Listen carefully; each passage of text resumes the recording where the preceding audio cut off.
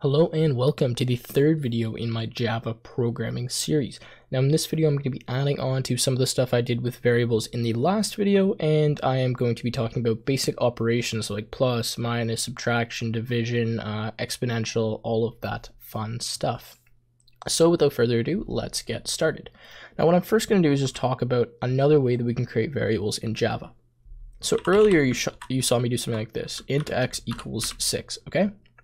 This is fine, this works, we already know this, but there's another way that we can actually create this variable. And to do that, we can actually omit this equals 6.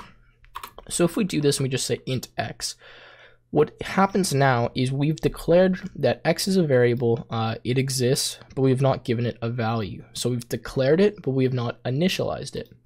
I'll show you what I mean by this by just doing system.out.println, and we're simply going to print x, and just see what we get. Oh, it probably help if I spelled print correctly. Okay. Wow, I really messed that one up.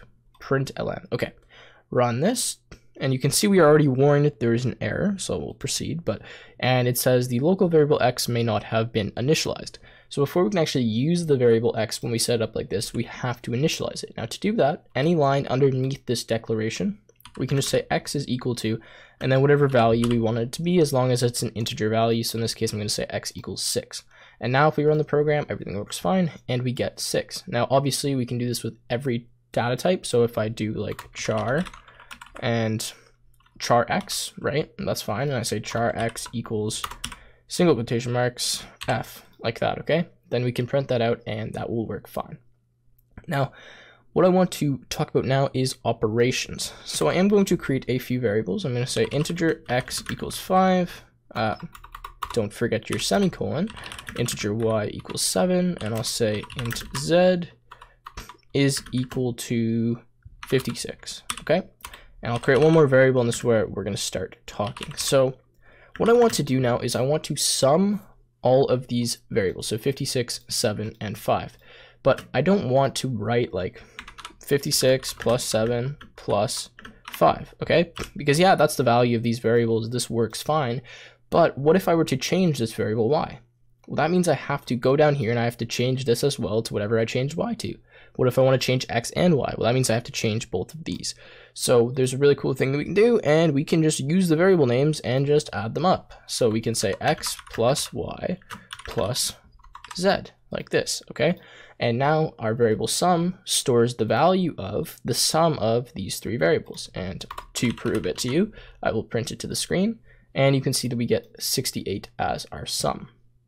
Now, furthermore, if we wanted to take the difference of all these and subtract them, all we have to do is simply replace this with a minus sign, and we get negative 58, okay? Now to multiply things, this is another operator. We can do multiplication like this, and I'll replace this one with multiplication, and we'll multiply all these out together. You can see we get 1960 as our value. To divide, we can use the /. Now, I'm not going to do that right now because that is kind of a different topic. Like, there's a weird thing with division I have to talk about, but that's how you do that. So those are 4 basic operators. Now, these work just like they work in math in terms of order of operations, right? So we're going to start off with exponents and then go brackets, exponents, division, multiplication, and so on through the process, okay? I assume you guys know order of operations. So that means if I do something like x times y minus z, what's first going to operate is x multiplied by y, and then we are going to subtract z from whatever this value is. Now, again, if I switch this and I go like y multiplied by z, what's going to happen first is y multiplied by z, and then the subtraction is going to happen. Now, for example, if we have the operators that have the same precedence or the same, I don't know, like order of operation level, I don't know what to call it, it's just going to operate from left to right. So it's going to do x multiplied by y multiplied by z. So this is a common occurrence. A lot of people don't understand this. If we do a division sign, we're first going to multiply x times y, and then we're going to divide by z afterwards, okay? So that's how that works. Now, whenever we're doing operations like this, we can also add brackets in. So if I wanted to, for example, say x multiplied by y and then divided by z, I could do something like this by throwing brackets in here. So now it's showing 100% that we're going to multiply this before we divide. And same thing if I did this, now whatever's in the brackets is going to happen first, and then I can divide by Z. And obviously we can embed more brackets in here, so I can say like multiplied by y times y, okay? Like you can add as many brackets and layers as you want, and that's totally acceptable, and that totally works, okay? So now we are going to talk about division more specifically, and then go into a few more operators, because division works a little bit different in Java, just in general, okay? So if I want to divide 56 by 7, so I want to divide Z by Y, okay? And I sum, let's just do U, okay? We're going to call this U. And I print this out to the screen. 56 divided by 7 gives me a value of 8. That is because our data type for the variable U, which is holding the value of Z and Y, or Z divided by Y, is an integer. So it actually isn't able to give us a floating point number, although we know that this number is a floating point number. Or is it? Let's see. Let's make sure this is, I'm not messing up, 57 divided by this, okay? Yeah, so it can't give us a floating point number because this is, well, an int data type. So it assumes that we want an integer in return, so therefore it's just going to give us the value and terminate all the decimals, okay? So say this number is like 8 point something, just gives us 8, right? Removes the remainder. Now, if I want to get decimal points, which you will want to do most of the time, I could try to do something like this, okay? Double of U equals Z divided by Y. And you mean, okay, that makes sense, double, like it's going to give us the floating point, but watch what happens. If I run this, we just get 8.0. Well, we know that 57 divided by 7 is not 8.0. It has some decimal component to it that I couldn't tell you right now. But why aren't we getting that? Well, that is because the two data types that we are dividing are both integers, which means when we get a value back from this, it's going to be an integer value. And then all we do is convert it into a double because we have this double here, okay? Just by adding that dot zero. So how can we ensure that we get a floating point? Well, there's two things we could do. We could first change the bottom to be a double, and we could change the top to be a double. So I could do like this, okay? Like it's like double, and could change this to be a double. All right, and if we have both of these double, and we try this now, you can see that we get our decimal point, okay? And it shows up and gives us like whatever that is. Now, what if I just make one of these? So I say int y, and this is double. Let's try this now. You can see we still get our floating point. That is because if one of the values that we're dividing here is a double, it's going to automatically make the whole thing a double. So if one of them is a double, everything becomes a double. And this is the way it works for all of the operations. So if you have double U, and in this case we say like x times y, or let's say x times z, since z is a double, x is not, we're still going to get a double value. So if we run this, you can see that we get this little 0.0. So if one of our operands is a double, then that means everything is going to be a double when we use it or whatever, okay? Now, exponent, the way that we can do exponent is we have to bring in module, I believe, but it's like math.pow, and then in here you put the, what do you call it, the base and the exponent. There's not a star like in most languages, okay?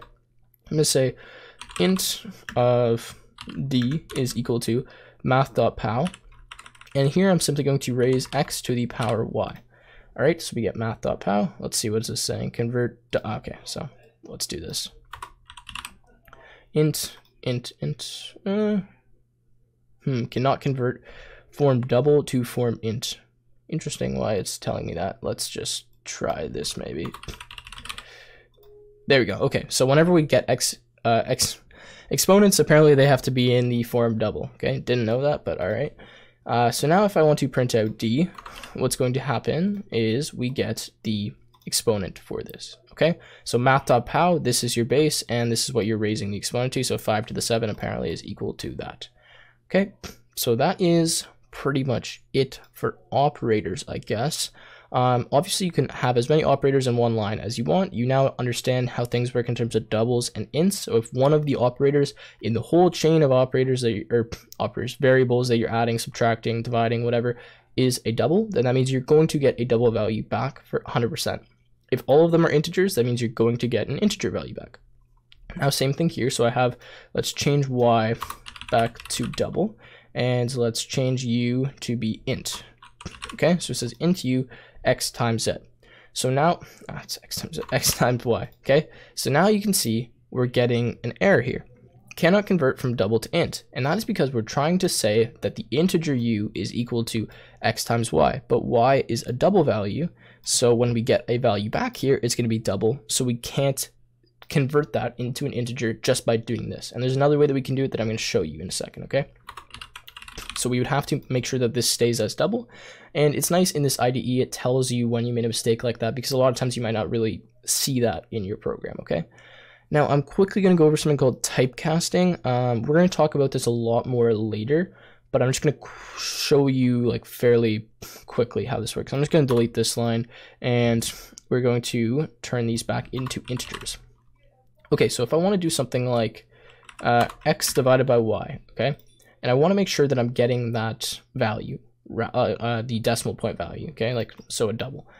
Rather than converting these, like the declaration of our variable to a double, something we can do called typecasting. And to typecast, we are changing in line without changing the declaration, the type of the variable.